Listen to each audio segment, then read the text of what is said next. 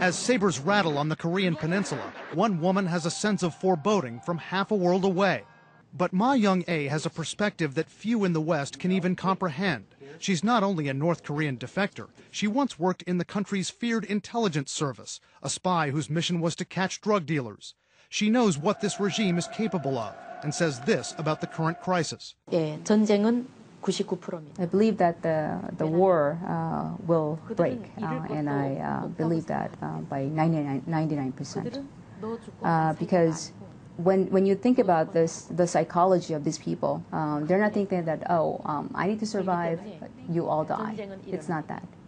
You're going to die, and I'm going to die as well. That's what they're thinking. Another former North Korean agent says she thinks Kim Jong-un is using provocations to compensate for his youth and inexperience.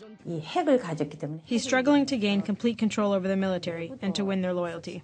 Kim Hyun-hee was convicted of blowing up a South Korean airliner in 1987. She was captured alive when she didn't bite her cyanide pill in time. She was sentenced to death in South Korea, but then pardoned. North Korea is using its nuclear program to keep its people in line and to push South Korea and the United States for concessions.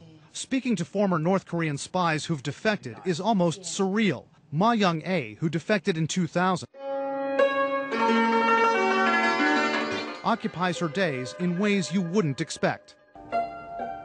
These days, Ma Young-ae makes her living this way, playing concerts on the yangum, a string instrument played with bamboo sticks.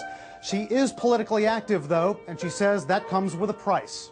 Residing in Northern Virginia, she's engaged in protest in the U.S. against the North Korean regime.